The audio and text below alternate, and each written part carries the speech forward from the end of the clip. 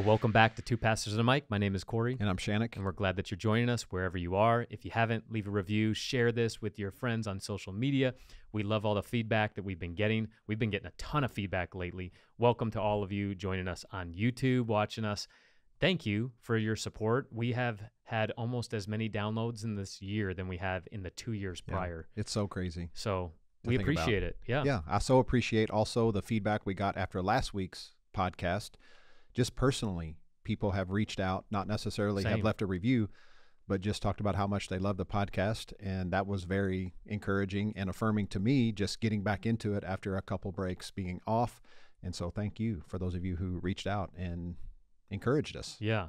And speaking of the question of the week and things that have happened over this past week, we did celebrate Pastor Tish, our children's pastor, for over 20 years in ministry this past Sunday. If you're part of Hill City, you saw us celebrate her. Pastor Tish, we know you're listening. We love you, support you, and thankful for your support in us. And I got to talking. I was in a counseling session this past week. I'm just going to set this up, and this is the question of the week. I was challenging this guy who I've been seeing for 5 weeks, and he was talking about the type of person he is still wanting to become. And I had to pause him, and I said, hold on. We need to celebrate you for a minute, because the version of you in week 5 of doing counseling with me is way different than the version of you than when you first walked in my office week 1. And you did all this work. Sure, I might have been helping guide along the way, right? But you did this work. So yes, it's great to want to still become a better version of yourself. But if you don't celebrate those baby steps along the way, then what's the point of all this anyways? And because I was like, whatever destination you achieve, you're not even going to celebrate it then, because there's always going to be a better version. Right. And it can be daunting and it can be discouraging, and he responded, he goes, well, I don't know how to celebrate me. And we ended the session early. I said, well, that's your homework assignment, is why don't you go ask the Spirit how you can celebrate you? And so he left, and I shared this with our church. I do this really weird routine after every counseling session. I wouldn't call it weird. You take some time to decompress, to process. And I do, but I do some weird things that you would. It's okay. In the counseling world, it's not weird, but I do some weird things. And I do things that I'd be embarrassed for people to see me do. Can I just say that? And as I was doing my thing, I just felt like the Spirit was asking me the question, hey, it's easy to challenge other people, but how come you've never asked me that question of how you celebrate you? And I've been thinking about it since last week. I don't know how to celebrate myself. And so I texted a whole bunch of people, how do you celebrate you? And some people had some good responses. Some people were like, I've never heard of that question before. Why are you asking?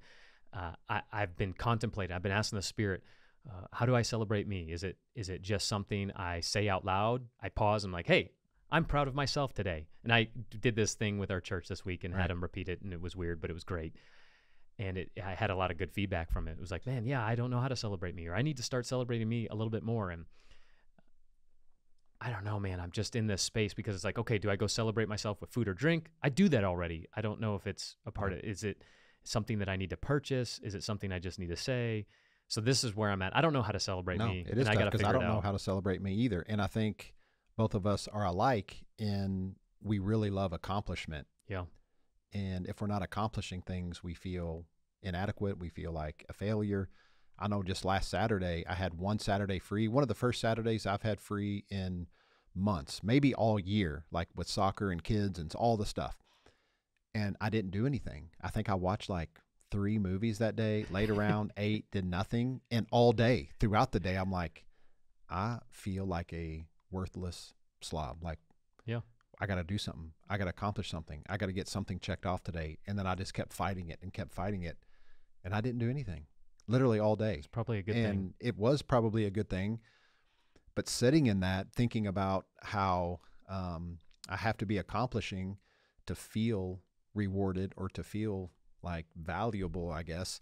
And then that was Saturday. And then I think the very next day, or maybe it was that same day, you texted me, how do you celebrate you? And I'm like, it might have been that same day. Why are you asking me this? It did, because we were talking earlier and I'm like, you're losing your mind texting me. Like, what? You're like, I'm so bored. Yeah. I was like, what do you want to do? You want to do something? You want to hang out? I was like, yes, but I got kids. I know. So I really set with a question for maybe, it took me a couple minutes, but the only thing I could come up with is something you already said is, I mean, I love when I do accomplish something to celebrate something I've done or that I've been a part of, hey, let's go out to dinner and have some drinks or something. Like, that's the only thing that I know, but it isn't like that's something special. Like, I go out to eat with Mel or with a family or date night or whatever all the time anyway. So, yeah, I really don't know how to do that well either. So I want to say, if you're listening and you have ways that you celebrate yourself, whether it is small accomplishments, big task, or you know how to celebrate you for just being you without accomplishing,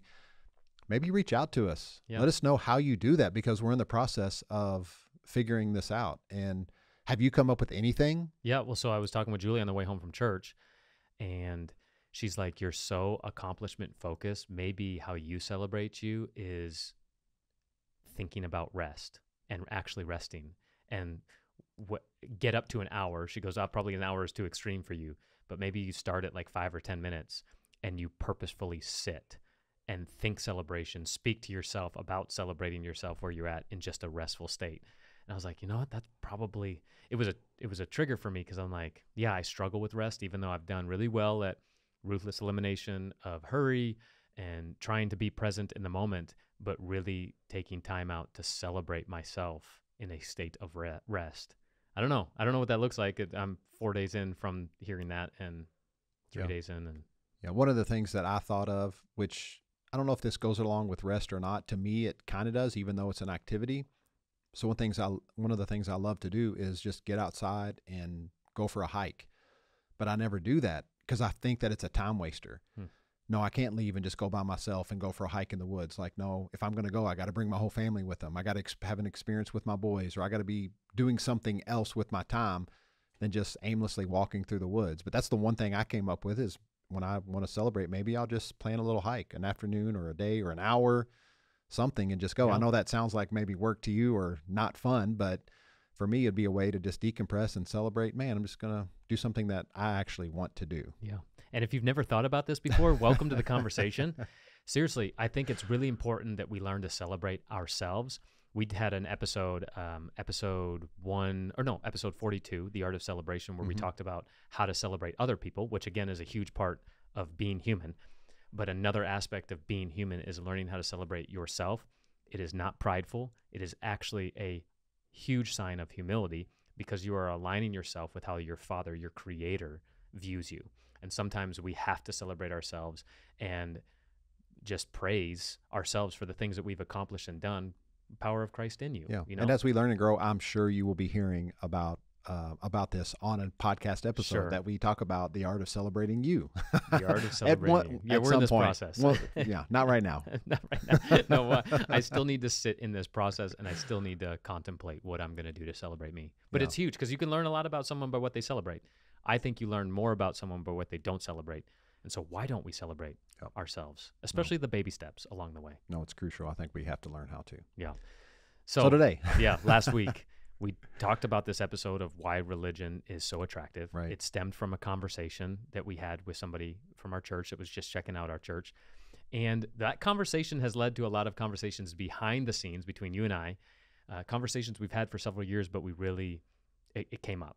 Right. And so let me just give you some groundwork. We're probably going to do a series starting next week on the reasons why Jesus had to die. Right. Because the question that the guy had in the conversation, if they didn't listen to the podcast last week, it was a conversation on walking out, right? The command to love. And someone was like, that's it? Yeah. Like, what's the point of all this if you mean it's only to love and that's it? Yeah. Like they didn't know what the point was of Jesus and why he came and all of it. Yeah. And so that's kind of the context of setting this conversation up as well. Yeah. And so we were going to unpack, because a lot of people will point that Jesus had to die to forgive the world of sin. Yeah. Well, you ask any kid, like I ask my kids, hey, why did Jesus come? Yeah. Well, he had to die. He had to come to die for our sin. Yeah. You know, or why is Jesus so amazing? Well, because he died for our sin. And any question surrounding Jesus, especially with little kids, they've been, only taught that it's because he died for our sin. That's why he came. That's why he had to die. Like all of it. That's the only answer. It's like that Sunday school answer, right? There's only one answer for every question that you ask. Yeah. And I think it's important that we just talk about this a little bit. Yeah. Well, we don't know if we're going to do just one episode and unpack it, or 7 episodes, because there are 7 reasons why Jesus had to die. and not one of those 7 reasons are because of sin. And so there's a little fish hook that gets you to come back next week to unpack it. And you might be, what? Did Jesus have to die for sin? It's complicated. It's yes and no. Because the reality is that he didn't have to die for sin. He had to die for other reasons. And I say that because Jesus was walking on the earth and he was forgiving people of sins before he died. So were they forgiven or not? And I do believe that God has the power to forgive sin outside of the sacrifice of the cross. But this conversation then goes into atonement theories, which if you're not familiar, there are 7. There's more than 7, there's 11, but there's 7 atonement theories that a lot of people actually have. Scripture versus 4. A lot of this has caused division and denominational splits over the church for the last several centuries. And so we're going to talk about actually a spicy conversation. Yeah. There's this blog. But it's a big conversation, like you just said, yeah. like 7 main ideas around atonement, which is atoning for sin and different ways to look at it. So this isn't one size fits all. It's not just one thing that we can like hold true that unifies everyone, because there's different ways to look at it. And it has been that way for now 2,000 years. And like you said, has brought division, brought a lot of different denominations based on this one idea. So this is a big conversation. Yeah. So today we're actually going to do 7 reasons why Jesus was not sacrificed for your sins. And it's influenced by this author. His name is Keith Giles. He actually has a 7-series book. He's got a lot of books, but a 7-series book called Jesus Un. I've read half of them. I'm still in the process of reading them. They're all phenomenal. I encourage you to get them. But I really like his blogs. They're very thought-provoking. And he wrote a blog, 7 Reasons Why Jesus Was Not Sacrificed for Your Sins. And we talked about this last week, and we're like, we should do a podcast on this because I didn't even know some of these things from a theological conversation. And so we're just going to unpack them. This is probably very new for you. If you've never heard of this, just join us along for this ride, and we're going to talk about the death of Jesus and why it wasn't necessarily for sin. You want to do number 1? Well, I can. I just want to reiterate, too, the reasons why we're having this conversation and what ultimately brought it up. And you made reference to it. But all through the Gospels, we see Jesus walking around forgiving people's sins. Matter of fact, the paralyzed man that was brought to Jesus by the 4 friends, they dug a hole in the roof, lowered him down, and he looked at him and said, "Your sins are forgiven." And like, wait, Jesus has the power to forgive sin? This was pre-cross. Mm-hmm. And then later on, it caused this uproar, and he says, well, just so you know, like I have the ability and power to forgive sin, let me go ahead and heal you right now too. So he healed him after he forgave the dude's sin. So like, it's one of those conversations. If he was doing it pre-cross, then he had the ability to forgive, and it wasn't just the cross that allowed the forgiveness of sin. And okay, let's go here. Even before Jesus came on the scene, Abraham believed and it was credited to him as righteousness. So he was a righteous man even before Jesus. David, a man after God's own heart. Yet we know David is an adulterer and a murderer. And yet, how can he be a man after God's own heart? Could it be that even before Jesus, we weren't labeled or known by our behavior?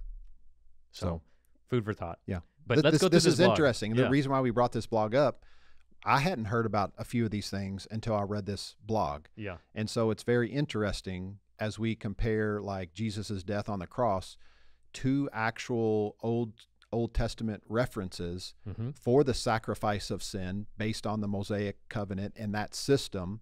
Well, here's a few things. And I'll just like start it off. Here's the first reason why Jesus was not an acceptable sacrifice for sin. Number 1, sin offerings had to be female. They had to be female animals according to Leviticus 4:32. And that just says, but if he brings a lamb as his offering for a sin offering, he shall bring it a female without defect. And we all know Jesus was not female. Yeah.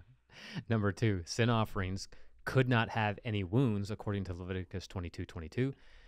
That verse says those sacrifices that are blind or fractured or maimed or having a running sore or eczema or scabs, you shall not offer to the Lord, nor make them an offering by fire on the altar to the Lord. And as you know, Jesus was whipped, crown of thorns, all of it, before he was nailed to the cross. Had scars, Number 3, sin offerings had to be taken to the priest and offered on the altar inside the temple, according to Deuteronomy 12:13 and 14.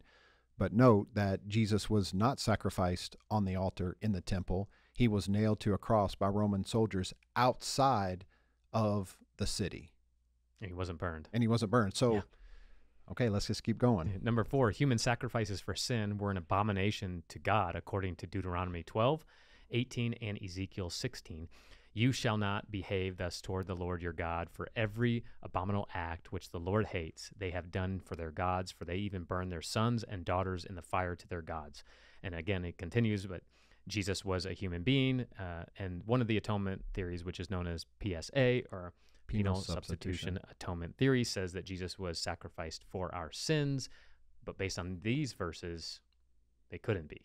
Right. So, well, according to the law. Well, let's track that one more further. That goes along with it. Number 5, and check this out. This was very interesting. This is one of those I was like, oh my God, I've never seen it, heard it, didn't know there was scriptural context for it. But number 5, God does not allow any man to die for the sins of another, according to Psalm 49:7-8, where it says, no man can by any means redeem his brother or give to God a ransom for him, for the redemption of his soul is costly, and he should cease trying forever. But of course, Jesus calls us brothers and sisters. Yeah. And so if we're in that family, here it says no man can by any means redeem his brother. Yeah. Interesting. Well, number 6 is this, is all are accountable for their own sins. A father cannot take responsibility for the sins of his children, according to Ezekiel 18:20. And so that, yeah, again, coming back to, can Jesus take care of sin for humanity if everyone's accountable for their own sins, at least according to Ezekiel? Yeah. And number 7, this is something that I've actually preached on before. I think it was back last year when I talked about the temple sacrifice, and we were talking about that whole system. But it's very interesting because the sacrifice that actually took away the sins of the people, now we're talking about in the old covenantal system, that actual sacrifice was not put to death. It was a goat, and it was set free in the wilderness. Mm-hmm. And this is according to Leviticus 16:9-10. It was called scapegoating. Well, that's where we get the word scapegoating. Right. The priest would come and put his hands and basically symbolize a transfer of sins of the people onto the goat, and then they would set it free through the town and out into the wilderness, and then they would let it go. And of course, we know Jesus was actually put to death. He wasn't just put out into the wilderness. Yeah. So again, these are a handful of reasons, at least according to scriptures. Again, we're not telling you like that Jesus didn't die for sins, because there's other verses that says that Jesus did die for sins, but it's not the only reason. And Jesus did forgive sin before the cross. And again, you'll have to come back over the next couple of weeks as we unpack reasons for why Jesus had to die. But the reason why he didn't have to die for sin. Now he did, but he didn't have to, which is a really good, in my opinion, a really good conversation, and it'll give you really good language and appreciation. And it will remove some of the fear or even the PSA that we have towards God in atonement theories. In my opinion, it removes PSA from even the conversation. I think that PSA, and again, I'm talking about penal substitution atonement theory, has been one of the worst theories and belief systems in Christianity, because it causes people to fear God. Yeah, and if you put it in just the very simplest terms, it should cause you to question, because in very layman's term, PSA actually is God killed God to appease God. Yeah. Like, think about that. It doesn't make sense when you think about it. Yeah. But I did want to read this. I love what Keith Giles and how he kind of closes out this blog that he wrote. And I think it's important for us to still focus on forgiveness. And right, God's response to our sin, though, is simply forgiveness. We are forgiven. And it's because of one simple reason. Jesus forgave us. Right? What Jesus did was only what he saw the Father doing. And what do we see the Father doing when we look at Jesus? We see the Father forgiving everyone he encounters, no matter what. And so Jesus really is the Lamb of God who takes away the sin of the world. And I love this. I love what he writes. He says, because Jesus takes even the worst possible sin we can throw at him, the torture and murder of an innocent man, even the Son of God himself, and his response in this is, Father, forgive them, for they know not what they do. And the result, God answers this prayer that we are all forgiven. Yeah. So where was God even on the day that Jesus was crucified? Well, God was in Christ, reconciling the world to himself, not counting our sins against us, according to 2 Corinthians. And so, yes, I thought there was no forgiveness without the shedding of blood. Doesn't the Bible tell us this? Well, yes and no. to be honest. And again, we're going to unpack this in the next couple of weeks. But what it says in Hebrews 9:22 is that under the law, there is no forgiveness apart from the shedding of blood. But today, and since the cross, no one has been under the law. And so not only that, but there's a whole bunch of other examples where forgiveness, the forgiveness of sins was proclaimed without the shedding of blood. Leviticus 14, the application of oil. Leviticus 5, the burning of flour. Numbers 16, the burning of incense. Exodus 30, the payment of money. Numbers 31, the gifts of jewelry. Leviticus 16, the release of a live animal. Again, the scapegoat, which again we will talk about in future episodes. And then Exodus 32, the simple appeals to God through the words or prayers. And so, yeah. No, God didn't murder Jesus. We murdered Jesus. Humanity murdered Jesus. God raised him from the dead. We sinned, but God forgave us. And again, he did that even before the cross. So Jesus took the worst we had to offer and still extended his boundless love, grace, and forgiveness to all of us before, during, and after the crucifixion. Yeah, and that's what we really want you to hear, is that we are forgiven, accepted, redeemed, qualified, reconciled. That's how God views us. It's how he has always viewed us. And so then you might be asking the question, well, okay, then why did Jesus have to die? Well, you'll have to come back next week as we kind of dive into all of the reasons why I believe he really did have to die. And, no, I'm not going to give a sneak peek. Don't give a sneak peek. I was going to let a little bit out. Hook, line, and sinker for sure. No, it's good. Well, we love you. Hey, figure out how to celebrate you. I know we talked about that in the beginning, that we had a big, juicy podcast for you, and then we're going to leave you. Learn how to celebrate you. And if you thought this podcast was interesting, never heard these perspectives before, send it to somebody, talk about it. Again, we're not saying we have all these answers figured out.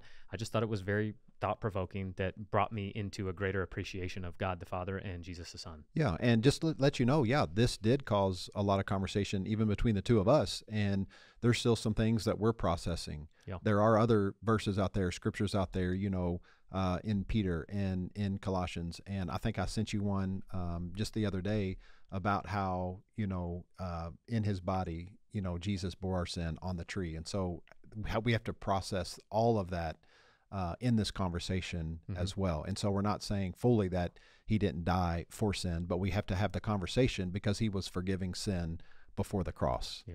And so, yes, it was an amazing picture and it solidified.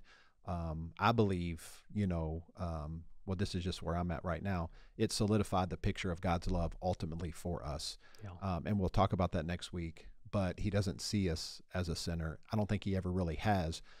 But if we need something to hold on to, we can go back and hold on to that and know that at this point, moving forward, for me, he reset everything. And it's a beautiful picture of, more than anything, God's love for humanity. Yeah, you are loved. You're his beloved and you're his favorite. Live like that by extending that love to everybody you meet.